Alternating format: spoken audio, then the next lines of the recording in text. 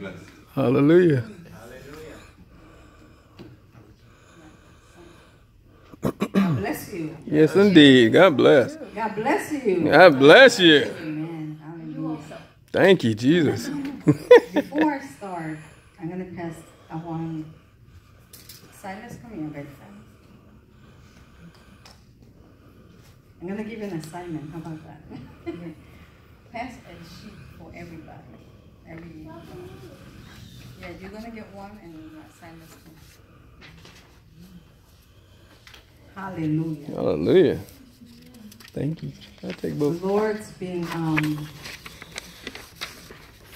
giving me this word like about a month ago, and it's been in my spirit. Heavy, very heavy.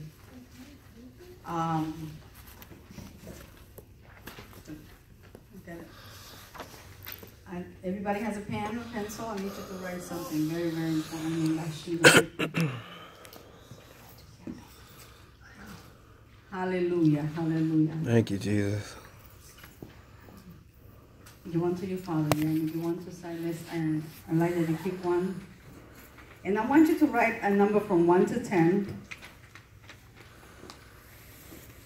This is very important, very, very important. Any number? No, from 1 to 10. Oh, okay. 1 to 10. And then from 1 to 10, you're going to write quickly 10 people from the age 50 and under and younger that do not know the Lord. In your family, friends, whoever, Silas and Elijah, come over here, sit over here. Silas and Elijah, sit here. Here's a pen. Write the names of your friends in school. You got 10 friends in school, you write them in there. Amen. Everybody gonna participate. Hallelujah. Thank you, Jesus. And once we finish, let me know when you're ready so we could pray.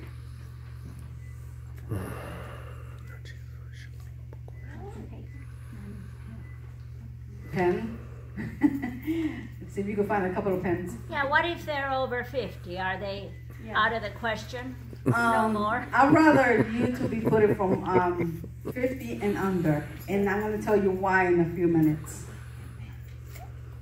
Okay. It might be nephews, nieces, friends of nephews and nieces, people that you know that does not know the Lord.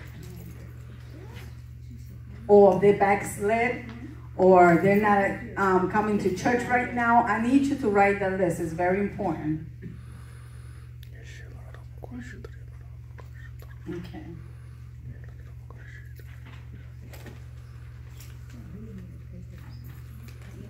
Hallelujah. Hallelujah. Thank you, Jesus. Hallelujah. Glory to God in the heavens. Hallelujah. Glory to God in the heavens. Hallelujah. Hallelujah. Yes, Lord Jesus. I adore you, Lord. I exalt you. I magnify your holy name, Lord. Thank you, Jesus. Hallelujah. Hallelujah. Glory to God. Glory to God. Glory to God. Hallelujah. Thank you, Jesus. Thank you, Jesus. Even as I've been working in my job, I have been blessed that while I'm working, I could hear the word of God. The 8 hours or 9 hours or 10 hours that I'm there, I'm listening to the word of God. And I need that because that's my food every day. Every day. Every day. Especially in the times that we're living right now. Yes, Lord Jesus. Let's pray. Father, in the name of Jesus, yes, Lord we Jesus. come before you. Knowing that you're an awesome God, a mighty God, a redeemer and a strong tower. Father God, we depend on you, Lord. Holy Spirit, take control, Father God. I give my life away, Lord, so you could use me, Lord. You can use me. In this time and this season, Yes, Lord, Lord Jesus. as we see what's going on in this earth, oh Lord, Father God, sometimes we focus so much in our own issues, That's in our right. own agendas, Yes, in our own Lord. problems, Lord. Yes, and we Lord. forget that we are here for your purpose. That's and not right. ours, Lord. Hallelujah. Father God, I pray, Father God, that eyes of our understanding will be open this Yes, morning, Lord Father Jesus. God. And it's not my word, it's not my Woo. message, it's not my own agenda. It's your spirit, Father God, Yes. from the throne of God, directly, Father God, to these people, Father God, that they're your people, Father Yes. God. And Lord, that it will not stay only with us, Lord, but it will burn in our spirit, Lord. Just like the guys that were walking to Emmaus, Lord, when Jesus resurrected and they were saying, when he was speaking, our heart was burning, Lord. Yes. I pray, Father God, that this word will not just be here into the air system, Lord, but it will burn into our hearts and into our spirit, Lord, and that we will not rest, Lord, until everything gets accomplished, Lord. I pray, Father God, in the name of Jesus, Lord, direct our paths, direct our conversation this day, Lord. Father God, Lord, I pray, Father God, that you will open our hearts and our eyes of our understanding to understand the times and the season, Lord. Yes. In this morning, Father God, Holy Spirit, take control. This is yours, Lord. In Jesus' mighty name. Amen. Amen. Amen. Amen. I believe that you have those people written down. If not, even when I'm talking, if some name pops up in your mind, please put it in. It's very, very pivotal, very, very important this time. Let's open our Bibles in Ecclesiastic chapter 3.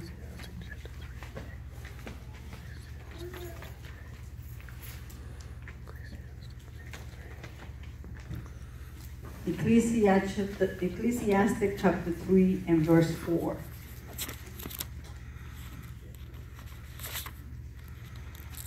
Hallelujah. And this word has been in my heart for quite a while. And the word of God says in Ecclesiastes chapter 3 verse 4, says, a time to weep and a time to laugh, a time to mourn and a time to dance. But even though I read the part B, I'm just going to stay with the part A, which it says a time to weep. You done? Okay, sit down and listen. Okay? Thank you. A time to weep. And not too long ago, the Spirit of God gave me a dream. 2 dreams, actually. And the first one was, I heard the voice of God. I was talking to a woman of God, a prophetess, in the dream. And I said, I call you Deborah. And then as I was talking to her as a Deborah, I heard the voice of God that says, save the next generation. Save the next generation. And I woke up and I wrote it down.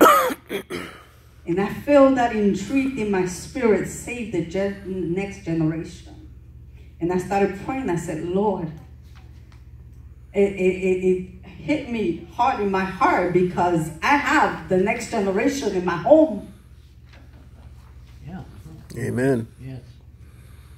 And it's very important, what are we going to do with my next generation? Amen. And the next dream that I had, God's been talking lately, and I'm going to tell you why God is talking so much in dream. I don't know if you've been having dreams, but if you are, write it down because it's a message from God to you. Amen. Pay attention. And the next dream, I'm in my work and I'm walking out. As I'm walking out, I see a gentleman, and this gentleman is in heart pain in in agony, and I said, can I pray for you? And he said, as long as you pray in the name of Jesus. Amen.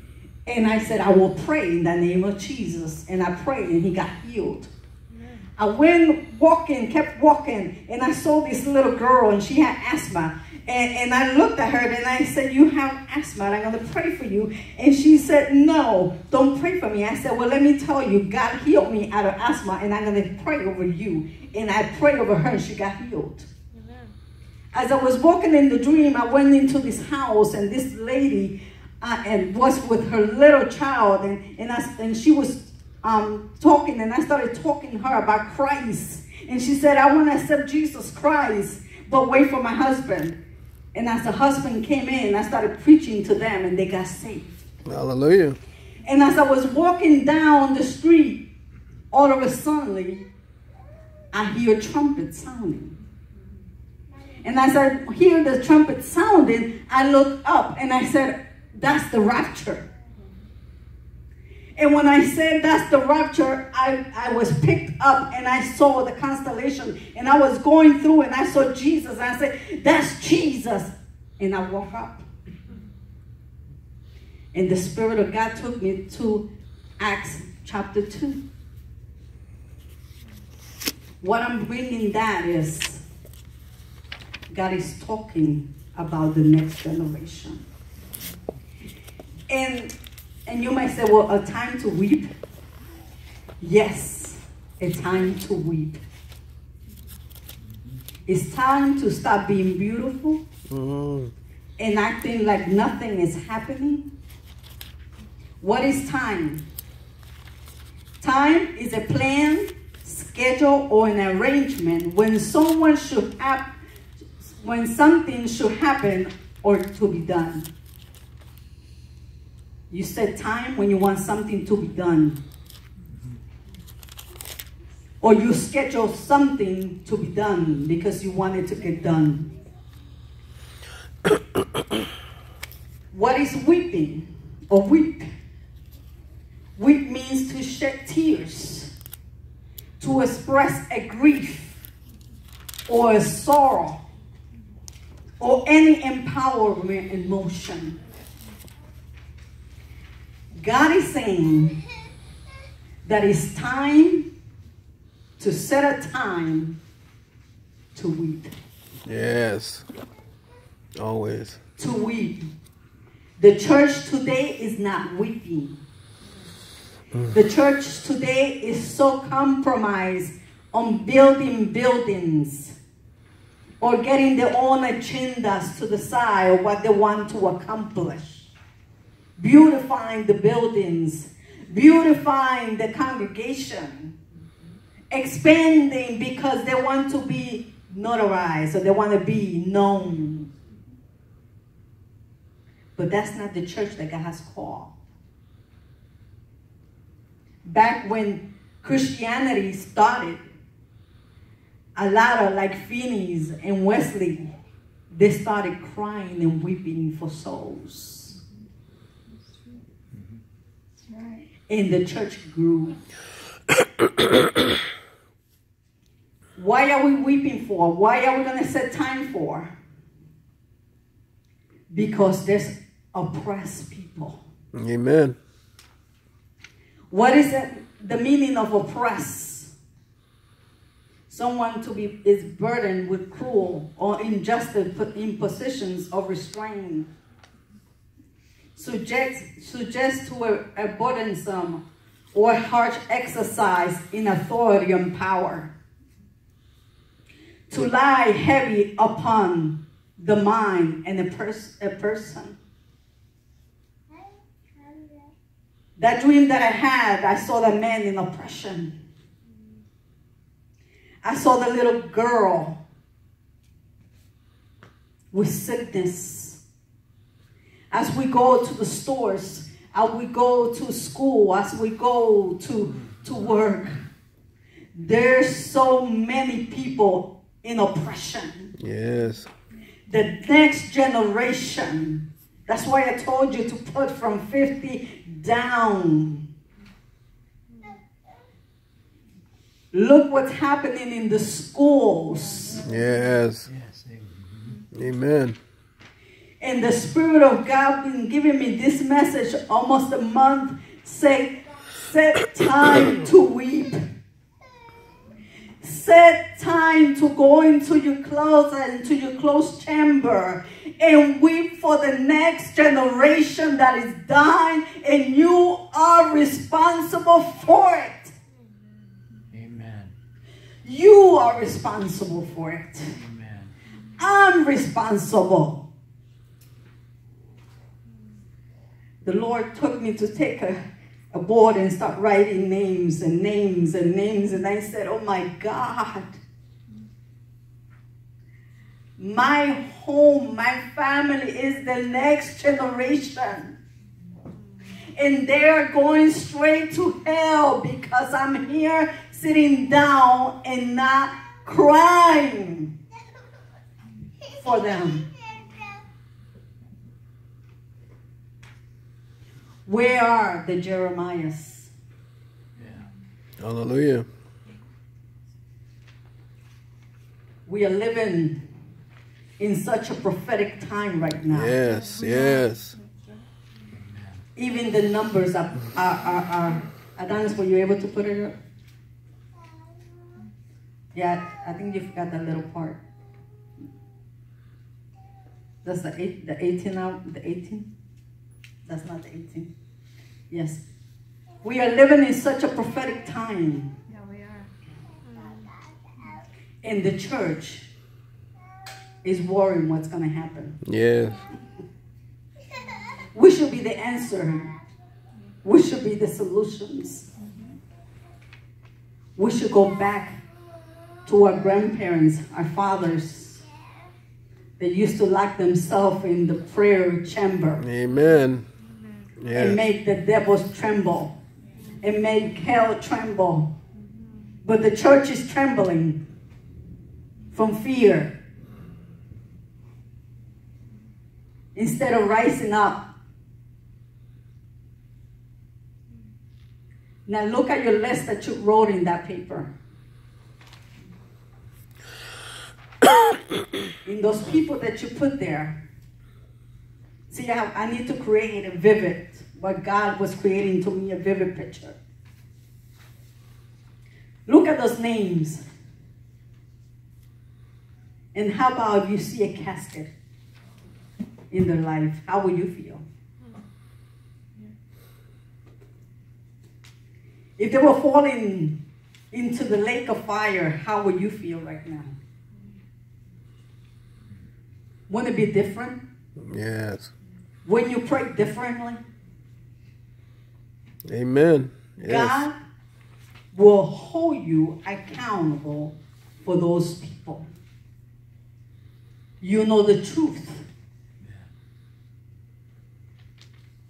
But we're not doing anything. Jesus himself wept. And Jesus didn't just weep because of weeping. If we look in John chapter 11, verse 35, in the story of Lazarus, a lot of people look at like Jesus was crying because of Lazarus. Jesus was not crying because of Lazarus, because he knew that Lazarus was dead. He knew. That's why he said, let me go later on for the glory of God to be manifested. Amen. Yep. The reason that Jesus wept was because the doubt of the family. That's right. Amen. They knew that Jesus was the resurrection and the life. And Jesus himself told them, I am the resurrection. But because he was there with them and they still could not conceive that the power of God was there in front of them. And we should weep for this generation because the power of God, I guess it's because they're not seeing the light in us. Or the flame in us, that they cannot see the difference. And we have to question ourselves. That's the Spirit of God was telling me. If you go to your work, if you go to the store, and they cannot see something shining on you, you have to question.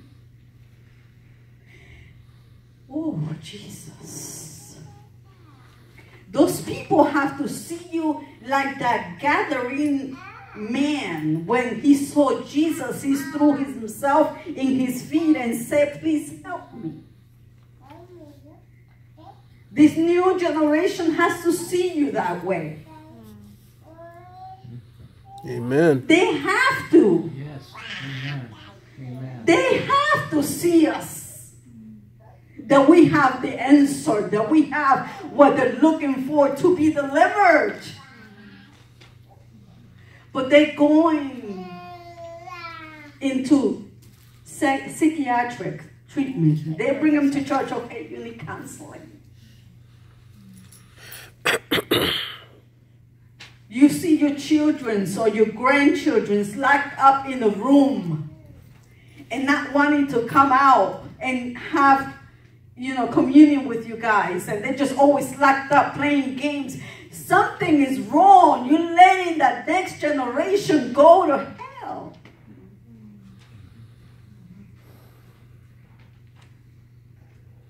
It's time to weep. It's time to forget about me. Amen. And brother was just singing that, Lord, That's use right. me. Use me. Lord, use me. And he's been telling you, get in my chamber and cry until there's no more strength in you. Amen. For Peter, for Paul, for Elijah, for Ezekiel, for them. Jesus himself in Luke chapter 19, verse 41 to 44, he said he saw the city.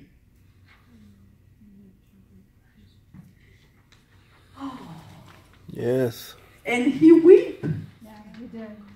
Amen. We're seeing our city in fire, in death, in agony. And what do we do? What do we do? We're just saying, oh my God, I can't believe this. Thank you, Jesus. No. Throw yourself into the closet chamber and say, God, give me the city. Give me the souls of these young kids. Amen. Hallelujah. We are so in a prophetic time right now that there's no time only to pray and intercede like never before. Hallelujah. Yes. Break our hearts like never before.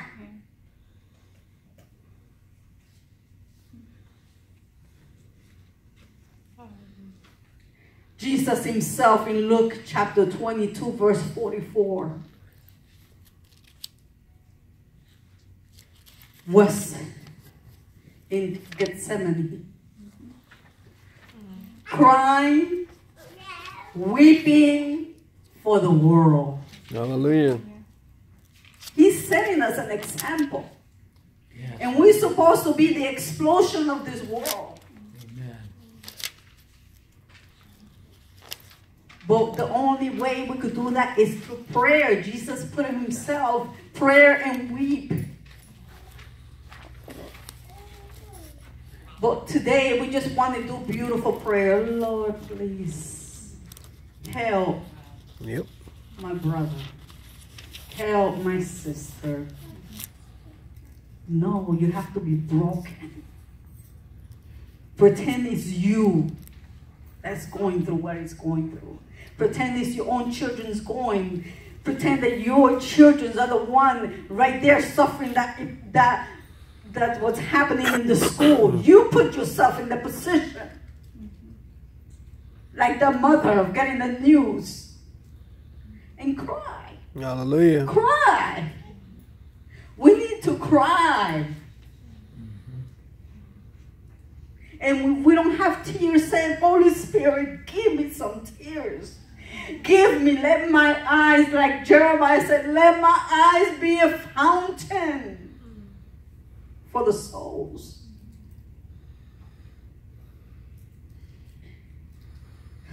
Jesus himself, the tears were falling, and it was like blood. And only in certain occasions, tears come as blood, but that's because there's so much stress in the body. Amen. And Jesus was receiving that stress. And God, the Holy Spirit, wants us to feel the same thing. Because we are in pivotal times. Amen. There's no time to joke. There's no more time to just sit in church and say, I'm going to church.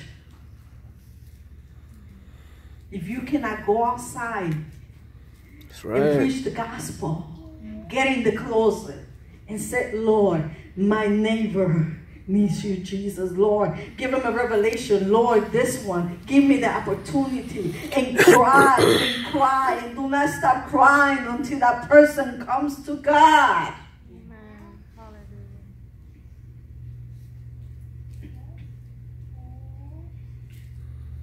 We in Isaiah were called to open the prisons. We were the ones to call to open the prisons, to heal the brokenhearted. Not just look at the news and be like everybody else and call your neighbor. You see what happened?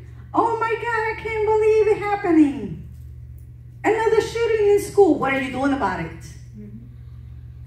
What are you doing? Because pretty soon the trumpets are going to sound. And God is going to tell you, how come you were not in the line for that person?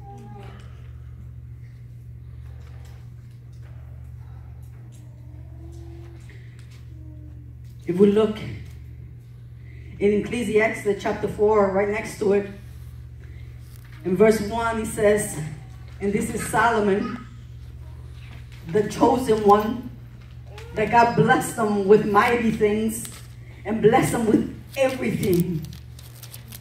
He should have enough time to intercede for the oppressor, right? Amen. But he didn't. And he says, then I return and consider all the oppression that is done under the sun, and look, the tears of the oppressed, but they have no comforter. Solomon saw the oppression of the oppressed and saw the tears. And he said that there was no comforter. He had everything. How come he did not comfort those oppressed people? It looks a picture of our own selves. God blesses us with everything.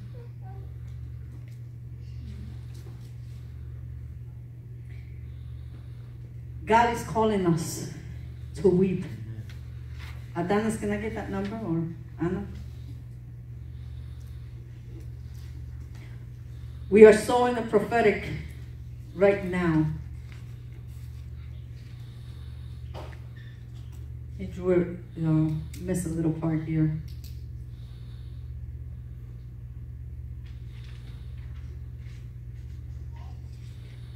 But number 18, this is how prophetic we are. The church doesn't know it, but we are soldiers in a prophetic service right now, in the prophetic time. Because number 18, the year 2018, the number 18 in Hebrew is a Zion. It looks like that.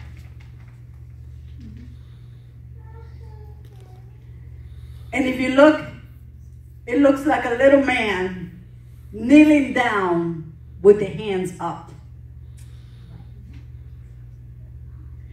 The letter Zion means seeing.